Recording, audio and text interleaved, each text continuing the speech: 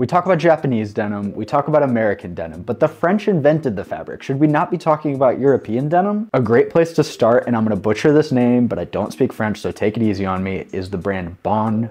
Gueule. They sent me their Navarre jeans to check out along with this cardigan sweater, and I've got to say that after a few weeks of wear, I'm impressed. The jeans have a high waist and a loose cut and are made from a sturdy 15-ounce Selvedge denim from Italian weaver Cardigan. The fabric has a crispness and the compact weave that you'd expect from higher-end Selvedge denim, which makes the €160 price tag feel fair. As someone who is more used to mid-rise denim, this fit definitely took a little getting used to. After a bit of a break-in period, it's starting to feel more natural. I also appreciate that the higher waist accentuates my leg length, which is great as a shorter guy. The sweater is a light and breathable cotton and hemp blend, and like the jeans, was made in Europe. It's knit with several shades of blue yarn held together in what's known as a marl, which gives it a beautiful visual texture. I'm expecting the sweater and the jeans to be heavy in my rotation for this fall, so a big thank you to the folks at Bonne Gueule. Be sure to give them a look.